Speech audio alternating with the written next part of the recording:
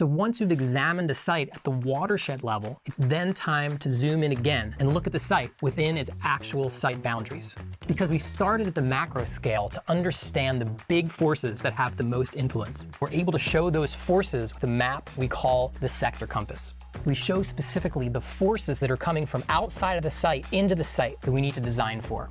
So our design becomes a response to these forces. At this close scale here, we can map the actual details of our site, where the water flows during the rains, where trees and buildings cast shade. Now there's no way we could have understood the forces that we need to design for at this close-up scale here without having started from the macro perspective, looking at where we sit on the planet and where we rest within the watershed. This is the essential process of permaculture site analysis, going from macro to micro. And this process is the basis for permaculture design.